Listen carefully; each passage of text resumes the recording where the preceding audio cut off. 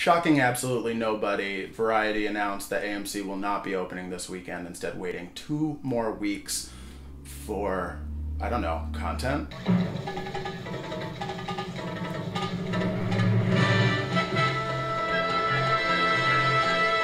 Greetings all, thank you for watching these videos. This is Film Stuffs. Just a couple little tidbits before we get into the main bulk of the video, which I'll be talking about the future of movie theaters, what I think might happen. There's a cool barking dog out there.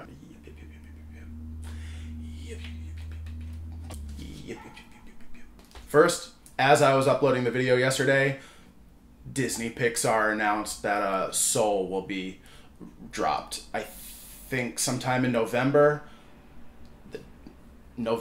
this time.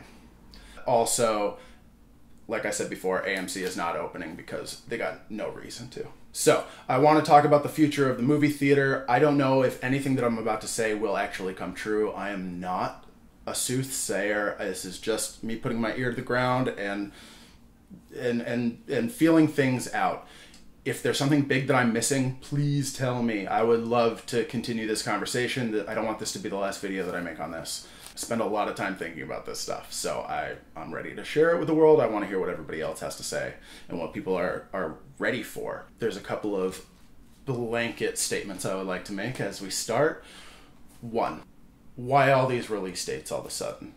My personal feeling on it, again, have no idea if this is true whatsoever. It is a cynical thought, but we're entering a new financial quarter, and shareholders need to hear something. And set release dates, I think, help stocks probably in the time being. As long as we announce it now, we can say, hey, we're actually, we were wrong, things got worse, but we have intentions to make money. We can't right now. So that's my little theory on this. I think they need to pick these dates and then change them later, because I don't think anything's gonna stay the way that it is. That being said, maybe it will be fine. Maybe everything will just be fine by August 12th. We'll figure something out in a month. There'll be some major change, and we'll all be able to go see Tenet together and cheer and laugh and have a great time. So that's my number 2. I just want to say that maybe my cynicism is all for naught.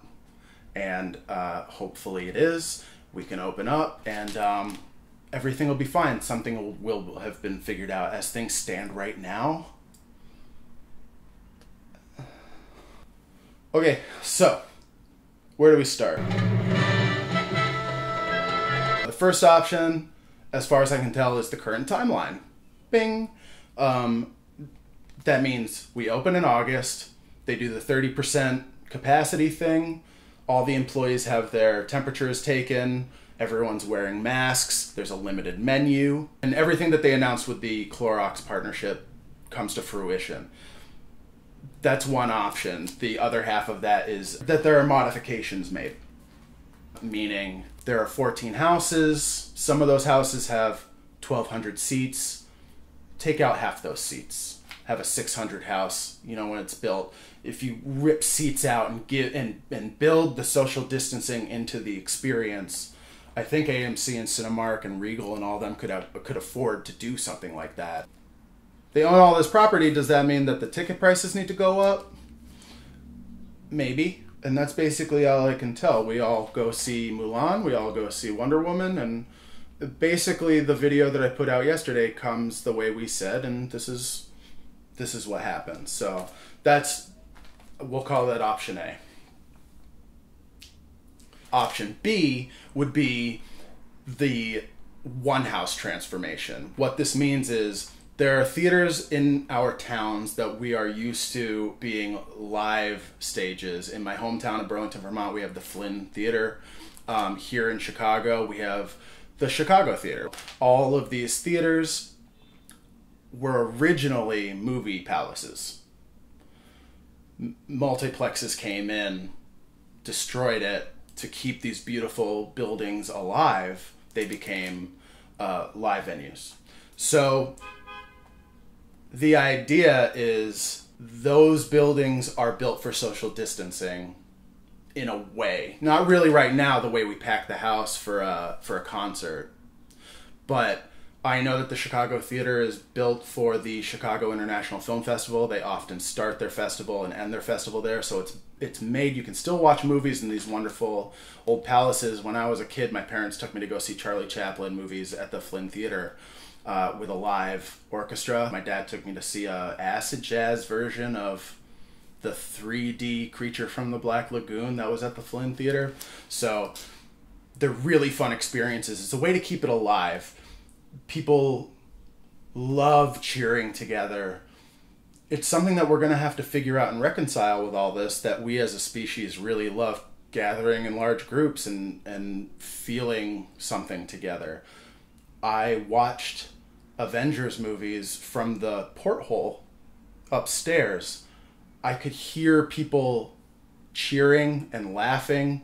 When we had Get Out, the scene at the end when Lil Ray shows up would shake the theater. I would be up in the manager's office and people cheering and laughing would shake it, physically shake my office. It was amazing. What an amazing thing. That's what I'm so romantic for and what we're looking to get back to, but I don't know how we're going to get back to it anytime soon. So we talk about taking the Chicago Theater. I don't know what the live situation is going to be. Some really wonderful theaters have just shut down. The Mercury Theater in Chicago had to shut its doors. The Metro in Chicago had to shut its doors. You know, it's been suggested to me that once we enter new phases, once cures come along, we'll save the Metro. I saw so many shows there. But until then, why not take a house that's built for 2,000 people that you can't sell your live show to because of all this, and make it so that 300 people can go see Tenet on a big screen, really separated from each other.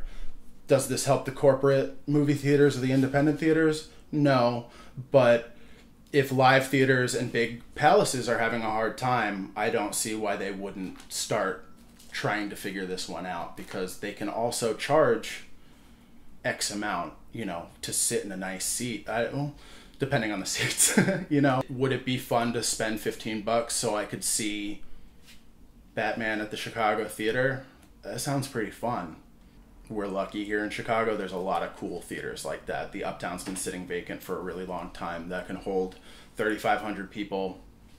It was the top of the theater experience in its day, where it's sitting in Broadway and Lawrence in Chicago.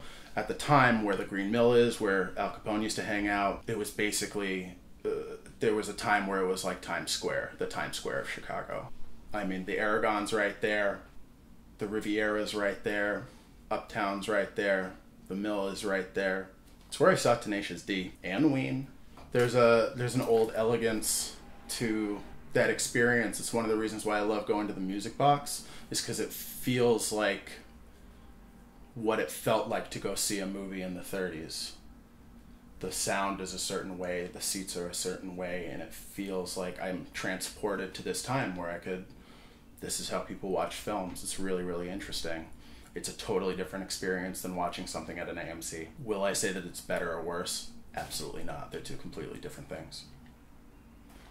Option C. Collapse and rebuild.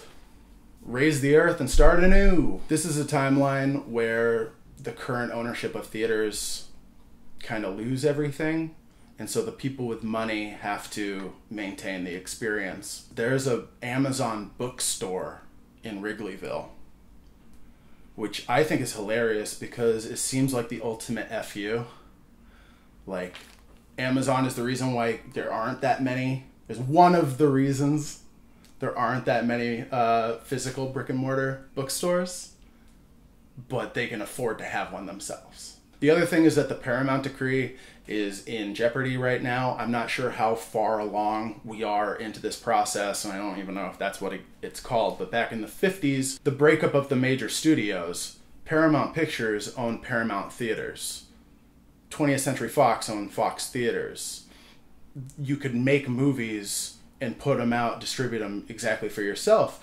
there came an antitrust, like anti-monopoly thing where people said that's not legal anymore. You can't do that. Paramount's not allowed to own a theater. That's why there are separate theaters.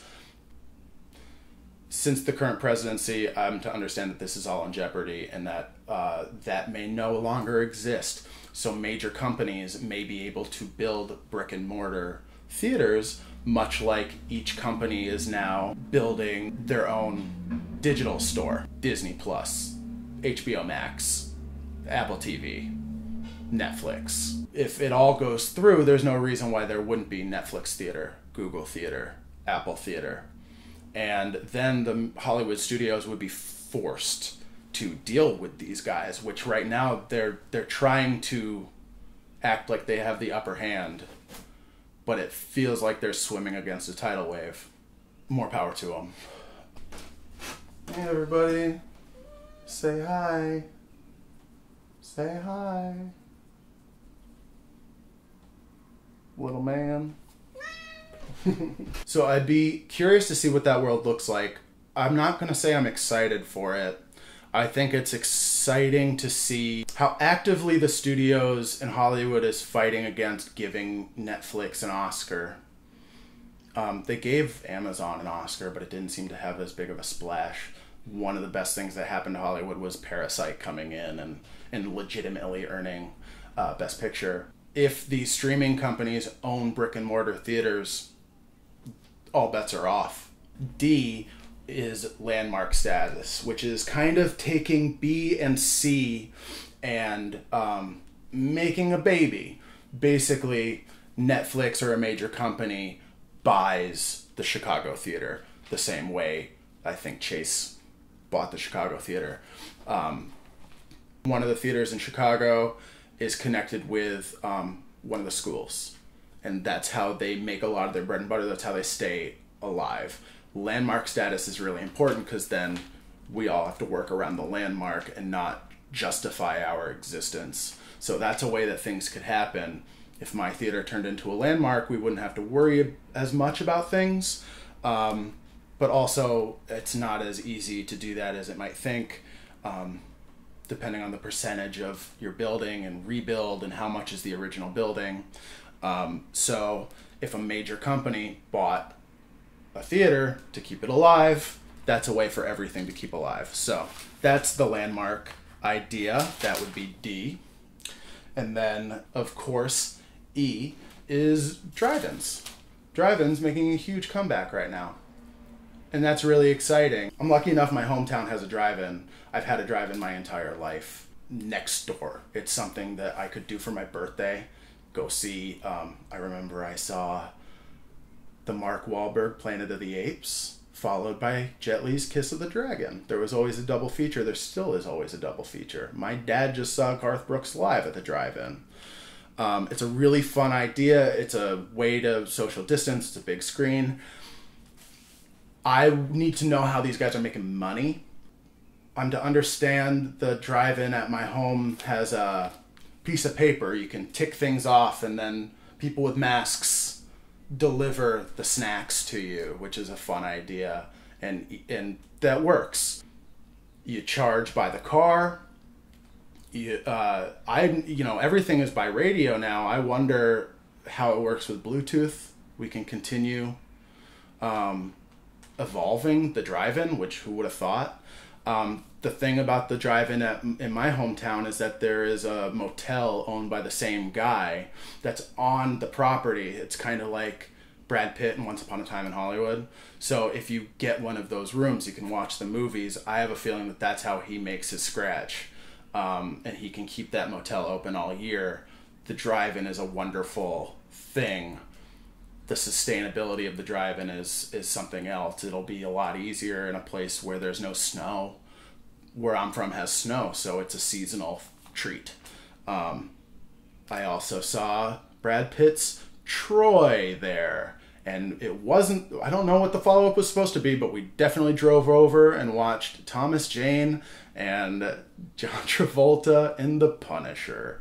I slept through that. So I'm curious to see where the drive-in's gonna go. I'm not crazy about it because it's a very, there was always a lot of things that went along with going to the drive-in. namely bugs, namely tailgaters. So the drive-in is a fun experience, but it isn't quite the same experience as going to a theater. If you sit in your car, it can be really comfortable, but there's glass between you and the screen. We used to pull the car around and open up the back and set up all the mosquito things, but then, you know, you also get the sound of everybody around. And I don't know if you go to the drive-in to see a movie that you really care about. You tell me. I would love to know your thoughts. That's another one that's like a really romantic idea and really, really fun. And then the more I think about it, I'm like, I'd do it, but is that how I want my main source of watching? Is that my movie theater experience? Is the drive-in? Maybe. I don't know. And then the final one, F, is the speakeasy. What's the speakeasy? Basically, illegal movie watching, which again is fun and romantic and stupid. And it doesn't actually solve any of the issues that I addressed in any previous video. So I can understand how that's appealing, but also that's not a viable anything. And you might as well just open up theaters proper. Until then, the whole streaming thing is fascinating. I don't know who can afford to have all of these different subscriptions, so it's going to come to a reckoning. You're going to have to be able to pick one or the other. Pirating is going to get out of control. Or we'll finally make my invention, the backpack. It'll be like Orbitz, but for these movie subscriptions. Get a group deal and you can pick the subscriptions that you want and everything will be on one platform. Please, if you want to invest in that, hit me up. My God, I've been talking about this for a long time. Backpack. Right now it's a question of why bother with theaters, especially if they're not going to be renegotiating box office prices. The studios take so much box office, the theaters don't really see anything. Theaters see between 5 and like 20% of what's made from movie tickets. That's why you need to buy popcorn. That's what keeps the roof on, because tickets is not enough. Tickets have never been enough. If Disney Plus can just skip all that and make all the money, if Trolls 2 can just drop on Amazon and make $100 million in a weekend, it was not going to make that at my theater. Trolls 2 was going to make 20 to 30, or that's optimistic. And the fact that it came out when it did, how it did. I'm to understand that this Eurovision movie with Will Ferrell, big deal, one of his most successful in a long time. Just different metrics for all of that. I don't really know how to gauge it because they're not letting me read. You know, it used to be you get money from a box office and that's how you see how well a movie does. Now everything has its own metrics. And if you have your own distribution arm, if everyone has HBO coming into your house anyway, why wouldn't you make your deal with HBO instead of having to deal with an intermediary? Movie theaters are going to want Blumhouse movies. And if Blumhouse is just going to go straight to Amazon, oh my God, Universal will be done with theaters forever. Because why wouldn't they just keep all that scratch for themselves? Let me know what I missed. Please, I would love to do another one of these. Let me know if you have any questions. All this business. What is the song today? Do What You Gotta Do by Nina Simone. Want to cry a little? Want to sing a little? Want to feel a little? Do what you gotta do. The book. I got my bookshelf right here now. Walter Murch's In the Blink of an Eye. If you are into editing, Walter Murch is the guy who edited all the Godfather movies. The Conversation, American Graffiti. He also did Ghost, The Talented Mr. Ripley, and The English Patient. Walter Murch is one of the greatest editors of all time. The things that he has to say are fascinating. This book, the first chunk of it, was a speech that he gave. It's more of the philosophical way of looking at editing. It's not a how-to, it's just a different way to think about it. I've read this book a couple of times. I edit a lot. It's a great way to learn about emotion and feeling through editing. It's wonderful. The movie of the episode, Stony Island. Oh, I love this movie. It's a 1970s independent film shot in Chicago. The director of The Fugitive, I believe his name is Andrew Davis. Is that true? This movie means a lot to me. My movie Scrapers was very much influenced the look of it. The filmmaker saw Mean Streets and said, I want to do one of those too, but about my home. It's about Chicago, but it's a musical. And it's one of my favorite stories. The music is really, really good. Definitely watch Stony Island if you get a chance. It's a real joy. Check out Captain's Chair. It's a short that I wrote and shot and cut. It's directed by BBF Productions and starring Taylor Shepard and Grant Whitaker. I love this short. You might like it too. I'll put the link below.